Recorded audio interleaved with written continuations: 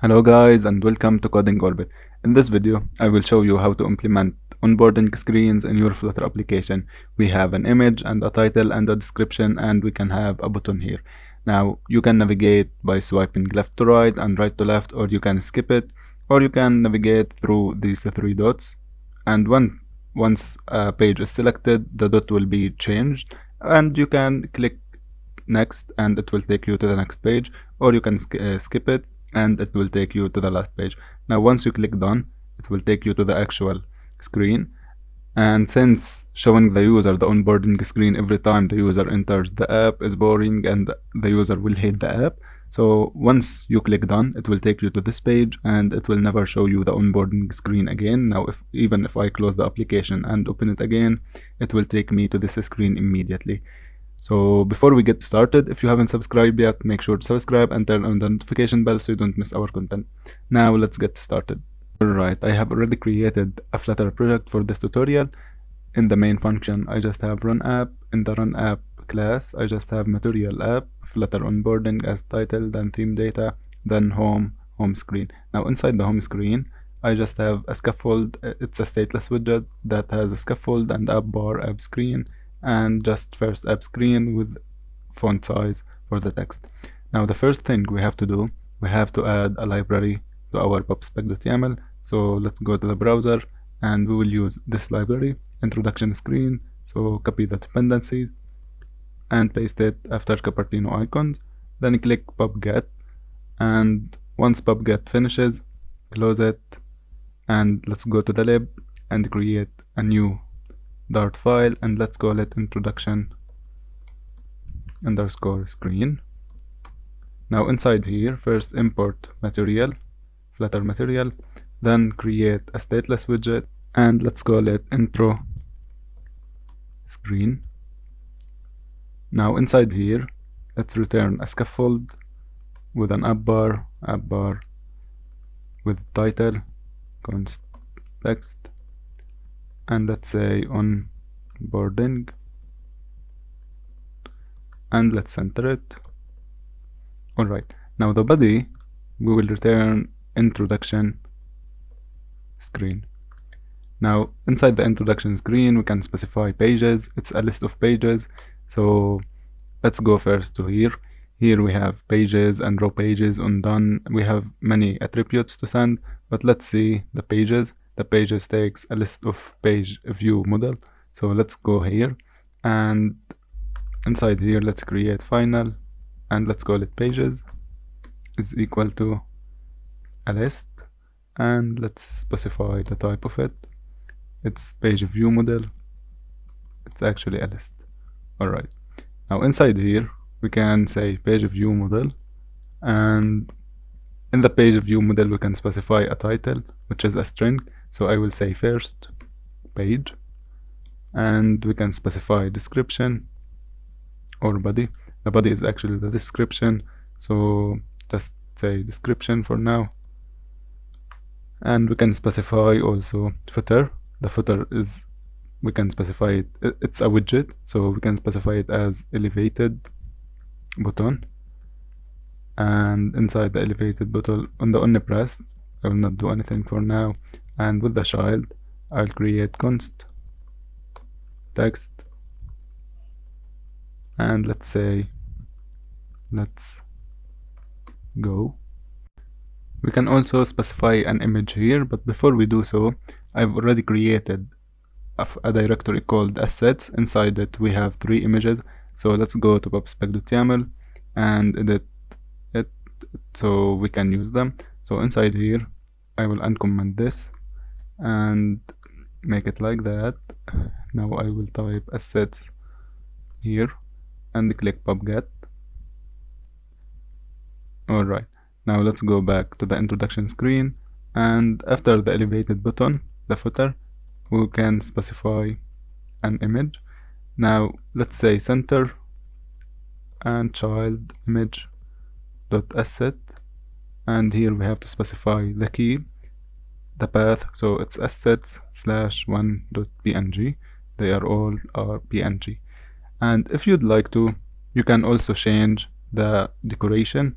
So this takes page decoration, and you can see that inside the page decoration the title text style is already set to font size 20 with font weight bold, and the body text style is already set to 18 font size and normal font weight. Now you can change it, so let's copy for example this and modify it, and let's say title text style, it's not 20, it's for example 25 and it's bold, and let's have const here so it doesn't complain. Now this is our first page view model, so you can copy it and paste it as many as you want. So I will just say second page and just change the image, and I will paste it one more time, and I would say third image and change the image again, and let me just minimize this and have a semicolon here. So the pages inside here, we can specify the pages we created. Alright, now after we specify the pages, we can actually change the dots decoration. So we can say const dots decorator. Now inside here we can specify for example the size, we can say size then by 10 width and height, and we can specify color, for example we can say colors dot blue, and we also can specify active size, so we can say size dot circular if you want to, for example with 15, and we can specify active color, and we can say for example colors dot red. And after that, and we have many of these, so you can check them, we have shape and active shape, and we have spacing, and you can check these as well.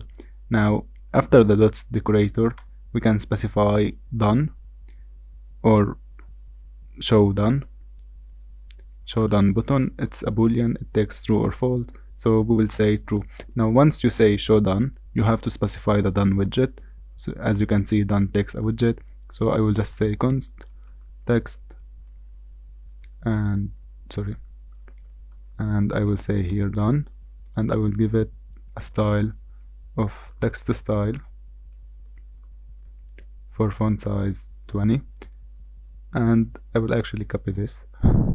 Alright, now we can say also show skip button, and we can say true as well, and we have to specify the skip widget, so I will just paste this, the done, and I will just change the word. Alright, we can also specify show next button, so let's say true.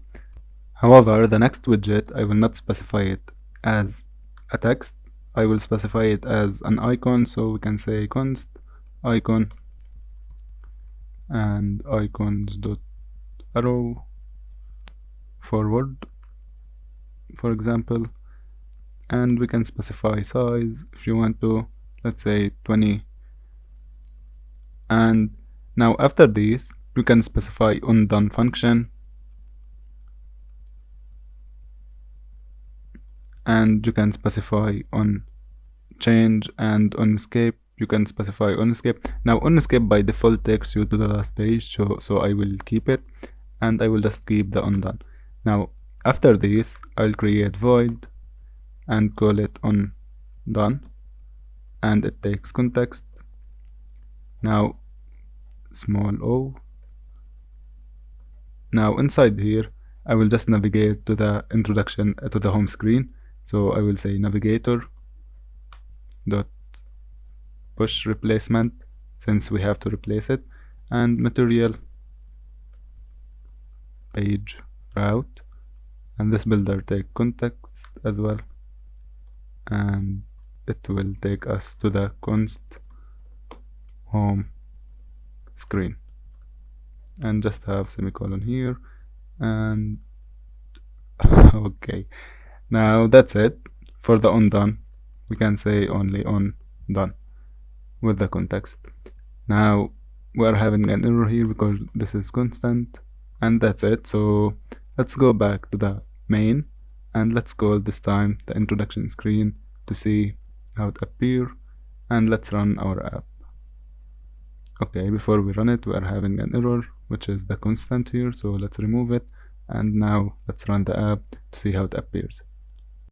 Alright, the app is running, and you can see we have the image, we have the title, we have the description, and we have the button, and we can swipe from left to right, and we can click skip, and it will take us to the last page, and you can click on this next, and it will take you to the next page, and once we click done, it will take us to the next screen. But before we do that, let me just add some padding here for the introduction screen.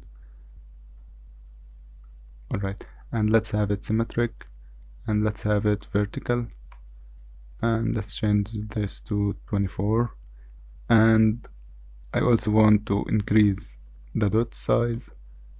For example, we can have it 20, and increase the icon size. Now let's save it and see how it appears, and now it does appear better. We can see the next button looks better. Now one more thing, you can specify curve inside here. For example, curves dot past linear or bounce in out, and you can save it. Now if you click on next, the animation should have changed. Let's change it, for example, bounce out, and save it, and let's go here, and you can see the animation change. So you can change the animation as you like, and that's it. Now once we click on done, it will take us to this page. However, if we rerun the application, it will take us to the onboarding screen first. So this is an additional step for you. You can go to the browser and we can use shared preferences. So I will copy this dependency, and I will go back to pubspec.yaml, and I will add it inside here. Now close the app since we have to rerun it again, and click pubget and wait for the dependency to be installed. Alright, now after the dependency is installed, let's go to the main, and inside here let's make this async. It's already an async, so let's make final prefs is equal to await shared preferences dot get instance, and then let's say inside here we want a bool, which is, let's say, show is equal to true by default, which means we want to show the onboarding, and let's here say show is equal to await prefs dot get bool, and let's memorize this key. Let's say on underscore boarding. Otherwise, since this might return null, otherwise return true, and let's remove the await since we don't want it. Now inside here in the home, let's say show. If it's show, we will show the introduction screen, and if it's false, we will show the home screen directly. And let's have const here so it doesn't complain. Alright, and that's it. We will go back to the introduction screen, and the undone, let's make this async as well, and I will actually copy this line.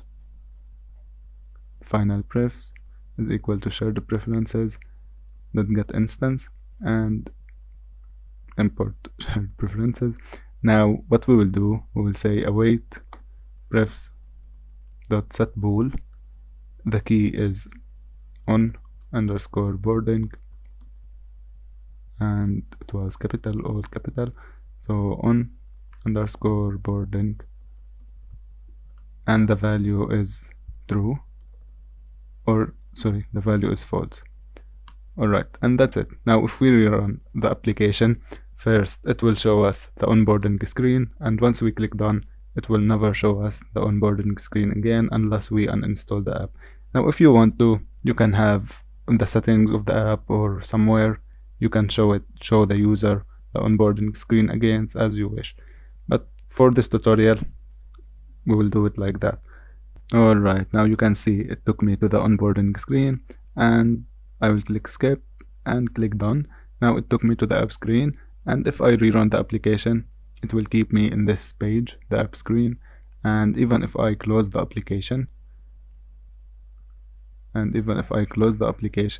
open it again, it will take me to this screen. So that was all, guys.